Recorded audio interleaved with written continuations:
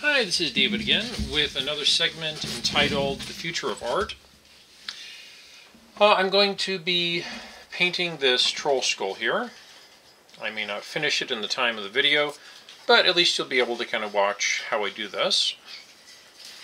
This is my common bridge troll design. And while I paint that, I'm going to talk about a way for artists to maximize their advantage during the upcoming social and technological changes that will be brought about by the continued rise of automation and the advent of truly intelligent robot minds. Now, this may sound like pure science fiction, but the people in the know, who are on the cutting edge like Elon Musk, view this as inevitable and likely to occur pretty soon. Now, I explained in my last video on this topic why artists may fare better than those in many other fields. Now, this stuff here, I've said it before, but I'll say it again, Liquitex Professional Gloss Medium and Varnish. I love this stuff. It makes working with acrylics in a case like this so much easier. It makes the acrylics durable so that you can paint a coat on, let it dry briefly, and then just paint right over it without damaging the original layer. For my purposes, this stuff just is fantastic. You go through a ton of it. So I'll be mixing this in with most all the colors I use, most of the time. Let's see. Let's go here.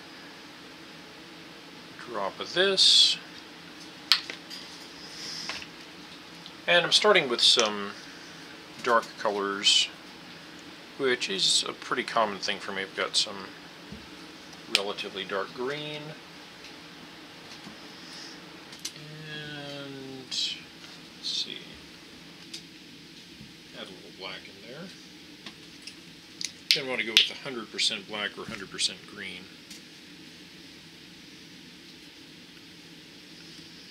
Let's see how that looks.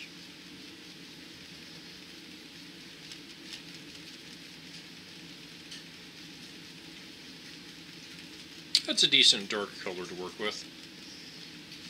Although I think I'm going to thin it out a little. So add a few drops of water here.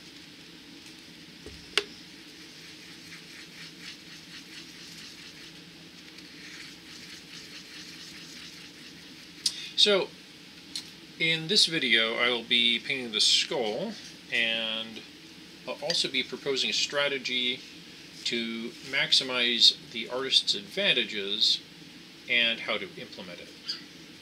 Now, this may seem like it would be the last video I would do on the future of art since I am proposing a plan of action, but it will not be. I have many other interesting ideas about advanced art development that I will be doing videos on, including horticultural living art, self-powered automated art, and a lot of wacky ideas.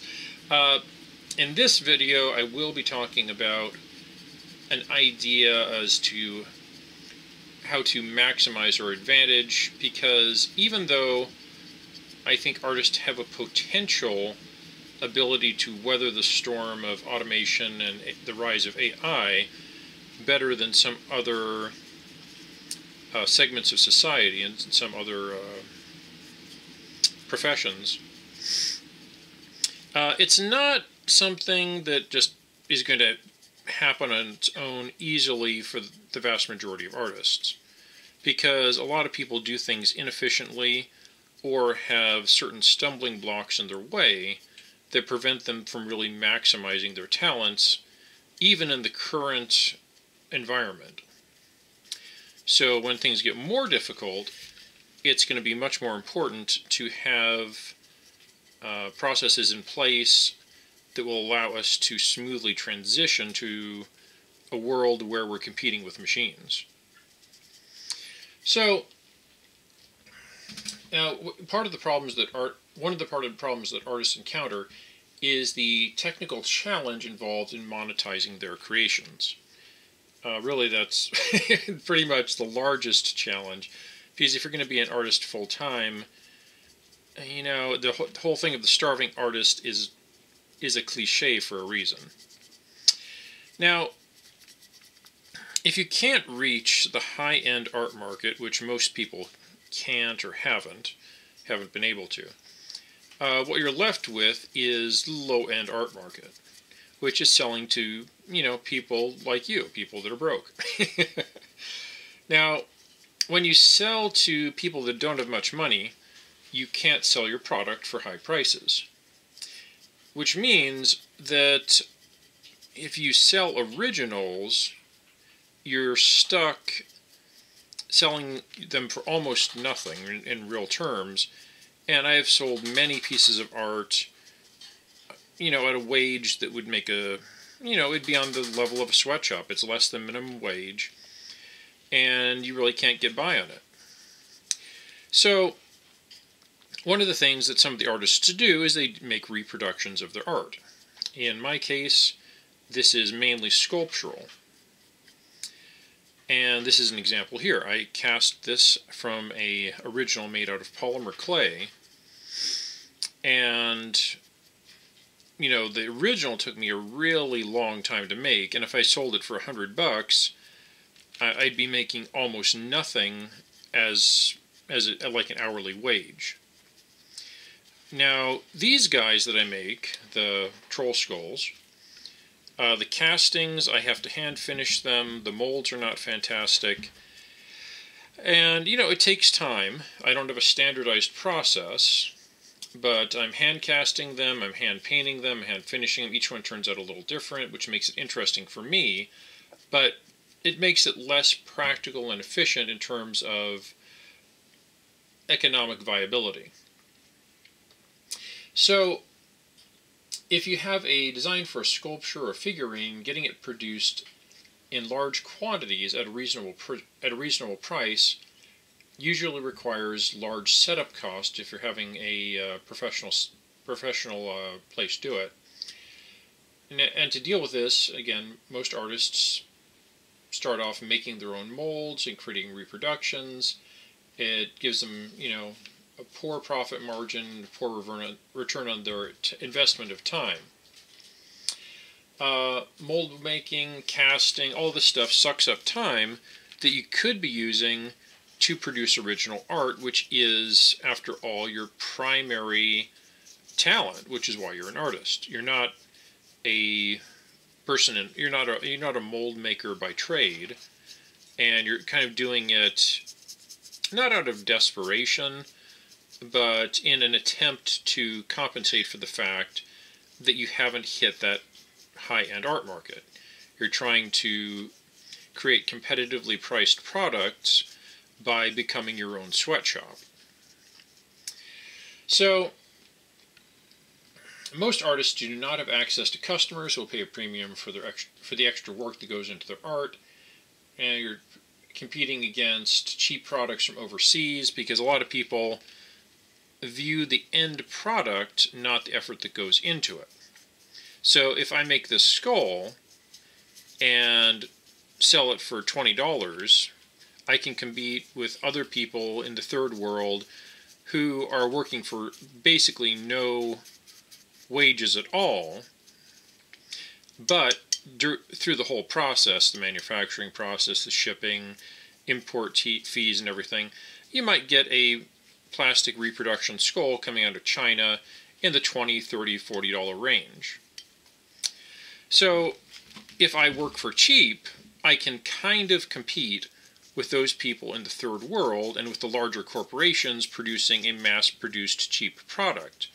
But their profit margin is very good and my profit margin is very poor. So what we need in order for artists to seize the advantage that they will have in this new emerging market, where robot minds are competing with human minds in almost every area, even in the art area. But I've explained before why we have a certain ability to compete even in that environment. We need to be able to create finished products in better materials like stainless steel, titanium, super hard ceramics, synthetic gemstones, just a wide variety of high-end materials. We need to be able to make anything we want in any material we want for a reasonable price. We need to be freed from the reproduction of our work so that we can focus on creation of original art, which is where we excel. So, what I propose is that we create a high-tech manufacturing facility for a wide range of materials that focuses on and caters to artists. I've been calling this thing an art reactor for a while because it's a bit of a pun. So you would ship a sculpture in, specify what it would be made of, be it steel, copper, silicone, or gold. It would be scanned, reproduced as cheaply as it's practical, possibly by 3D printing, but possibly also by die casting or other processes. Injection molding is an efficient way of producing things, but the setup cost is usually very high, and we could certainly bring that down to a reasonable cost with a different sort of business model and using different technologies. So if you wanted to create, say, a functional car bumper made out of steel, you could get that made without having to mortgage your house to pay industrial scale setup fees. By having an easier, cheaper path to efficient production, the human artist will be on a more even footing in a world of mass-produced products, be they by human minds or the eventual sentient machines that are predicted to come into existence. Let me just flip my paper here. To set up a production facility like this would take a lot of resources, which is why I would like to suggest a crowdfunding solution for this. If there is sufficient interest, I'll start a crowdfunding program to start an artist-oriented manufacturing facility capable of reproducing art, mostly 3D art. I'm not so much concerned with printed art because there's a lot more accessible 2D printing options out there. You don't really need to push that one so much. But for making 3D sculptural art, there really does need to be a better production facility, something where you can go in and create reproductions without mortgaging your house. So if this should come to be, it will be set up in an economically troubled region such as Detroit, because I try not to do a project that only accomplishes one thing at a time. If I can accomplish several goals at the same time, I always will. So if I can move a business into a troubled region, then I'm helping people in that area as well as helping the artist community. I'd rather do that. So if we do set it up, if this does actually go anywhere, we'll set up a manufacturing facility in some place like Detroit that's, really in bad shape. And let's see. Yeah, so this will be through a crowdfunding program. I haven't really looked into what platform to use yet, and it's not really going to be relevant unless there's a lot of interest in this. But if you would like to contribute to a program like this where we would chip in to create a artist mass production facility that would be able to create reproductions of your 3D artwork in high-tech materials that are not usually accessible to the artist community, then what you do is you go down to the comments under this video and put a comment in that says, if we were going forward with this in a crowdfunding format, how much you would be willing to donate.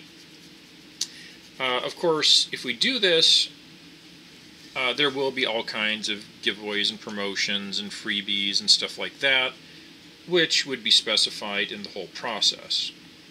for now, this is just, just a proposal.